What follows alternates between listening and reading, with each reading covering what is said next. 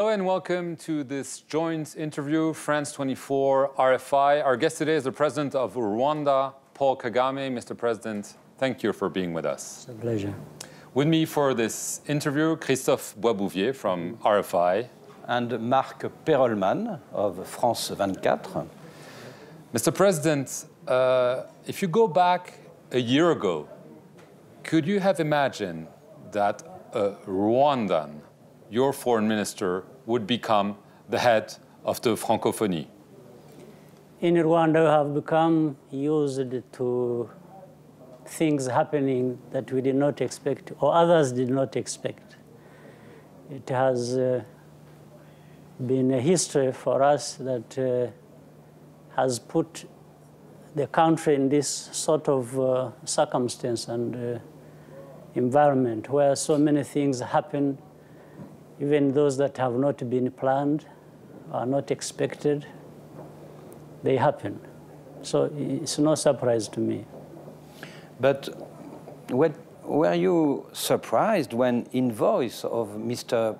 President Macron came to you suggesting Louise Mushikiwabo should become the new General Secretary of the Francophonie?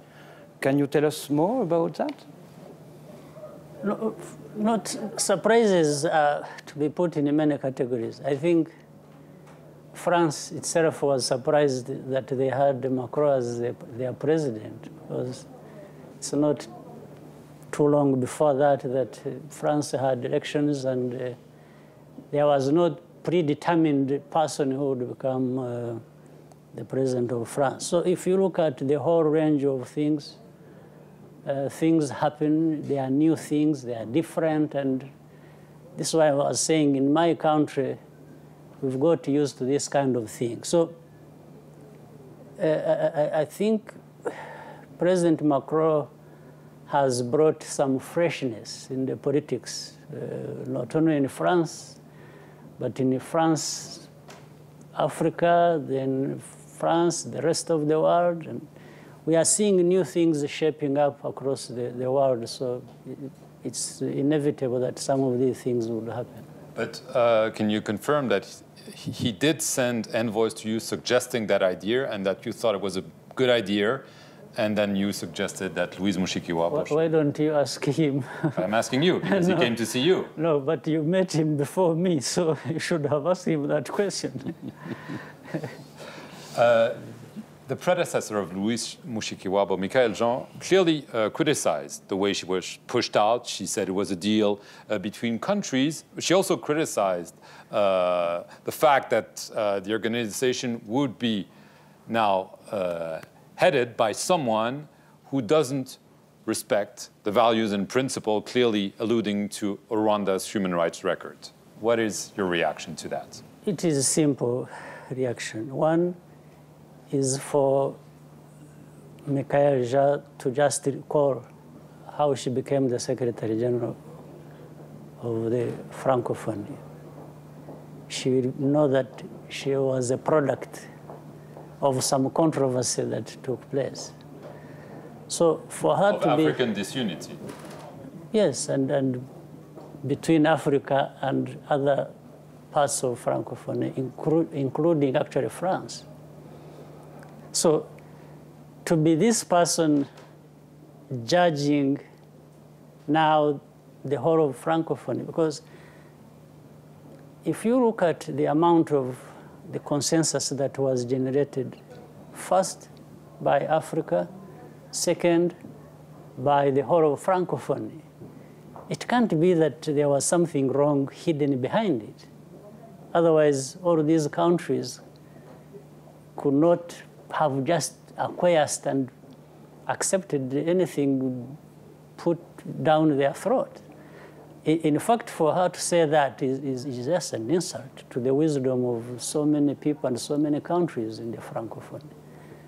So, but I can understand she took it personally.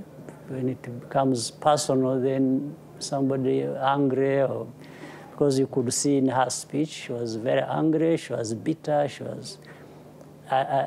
You were shocked? I can understand. You were shocked? Not really. I'm not shocked by some behaviors of some people. I've seen this so many times. So we just put it in its own place. 1 month ago, Rwanda freed over 2,000 prisoners. Was it a sign of goodwill from Rwanda before this summit? Actually, there were 2,000, so not even 1,000. 1,000. But so many times in history, after 1994, we've released so many people so many times at different times. It's just an occurrence that happens and it has its own calendar. There's a time we released 30,000 people. Yes, There's but another time we released so. Of course, but among these prisoners there was Victoire Ingabire. But there are many personalities among those that we have always released. Yes. So Victoire Ingabire is one of those who were in prison for the same reasons as those who were there. Most of them, among them, there were those who had crimes related to the genocide of different categories of the 2,000. So she was among those. So this is a sign of goodwill before this summit? It's a sign of goodwill in the politics of the country. It has gone on for nearly the last 25 years.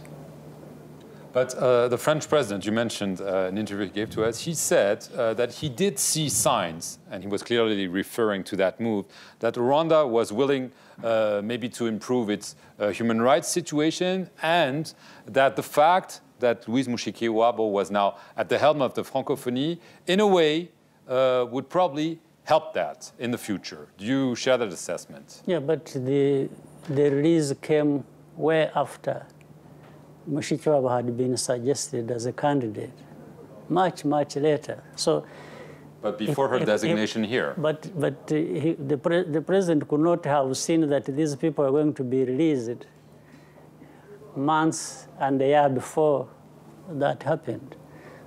So why do you think it is only one thing that people should look at?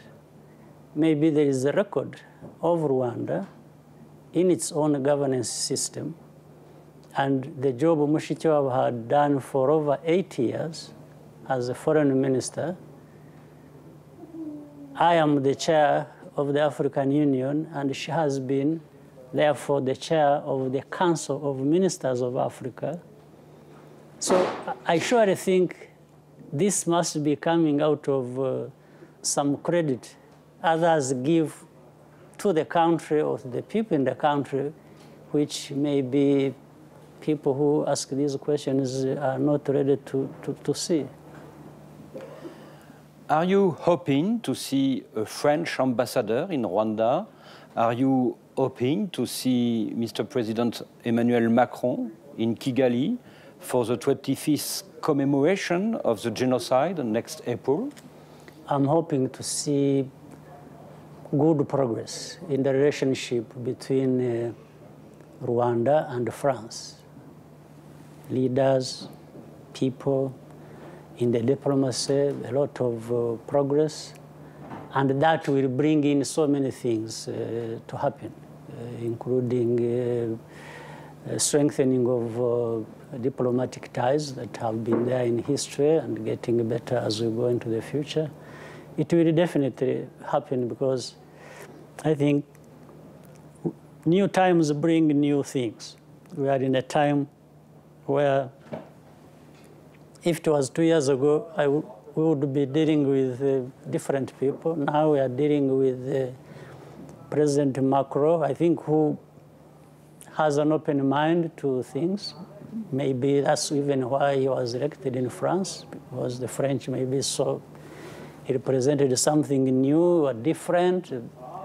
So I think we can make good progress forward. But did you, for instance, hand out an invitation to visit Rwanda? We remember when Nicolas Sarkozy went to Rwanda. Yeah. Would it be an important gesture because symbols do count? Absolutely. Inviting him, we have done way before.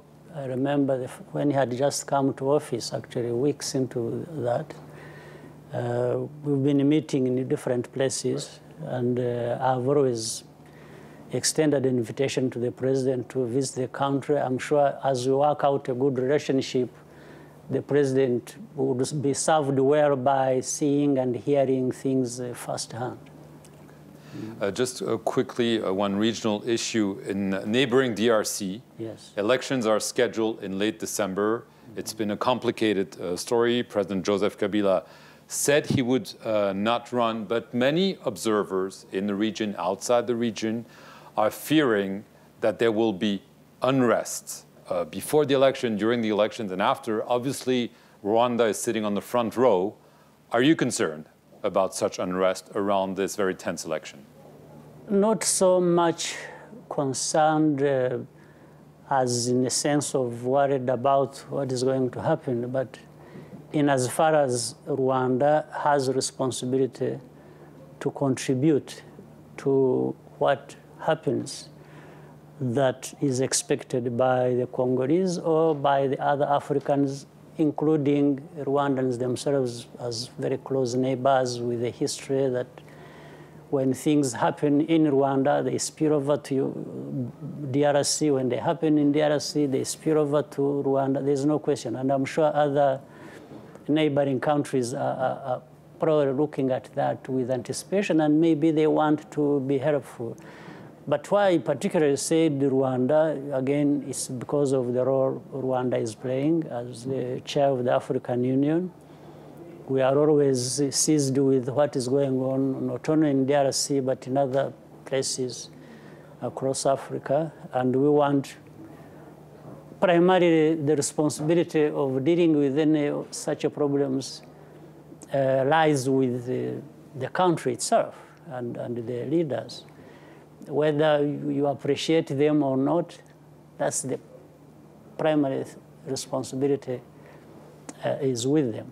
And then the others, we can play a supportive role. We can raise questions that we think people should be addressing. And this has been going on for quite some time between the DRC, the African Union, the UN, different partners, including Europe. They have been raising a lot of questions with the DRC.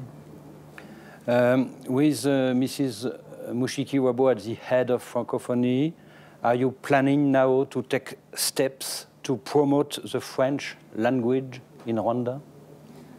Yeah, let me first clear one confusion which I have heard or even read in some papers. People have been talking about, one, there is a confusion that Rwanda was not even a member of Francophonie. I don't know where this came from. Two, that we replaced French with English. I want to make those two corrections. One, Rwanda has 3 languages it recognizes officially. 3. One is the Rwandan language, the Kinyarwanda, which is our vernacular. The other is French. The other is English. So we actually added it. We added English to the languages we are speaking originally, which were 2, and for very obvious reasons. There is nothing sinister or mischievous about that. It's just because Rwanda happens to be in the middle of an East African region that entirely speaks English, and we do transactions with this region beyond 90% of what we do. So, I mean, one would be, I think, just foolish to say you would ignore that kind of thing. But for us, we moved that. So, Mushikiwabo, being Secretary General of Francophonie, is maybe going to take our involvement, our French speaking, or the other things that were being talked about in terms of values, continuing in the same direction and making further steps and things getting better. There is no question about it. Mr. President, during this summit, we were told you were speaking French with your French chief of state. Is it true? Est-ce que c'est vrai? Est-ce que vous pouvez nous dire quelques mots en français? I tried my French. At least I can read it loud when it is reading. Speaking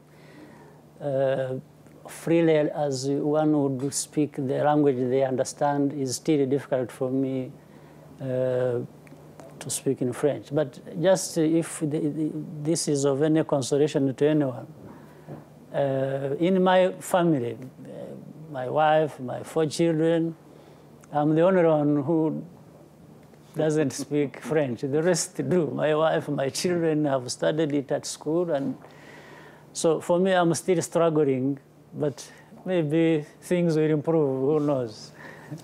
Merci beaucoup. Thank you, Mr. President, for accepting our invitation for France 24 et Radio France Internationale. It's a pleasure. Thank you very much for watching.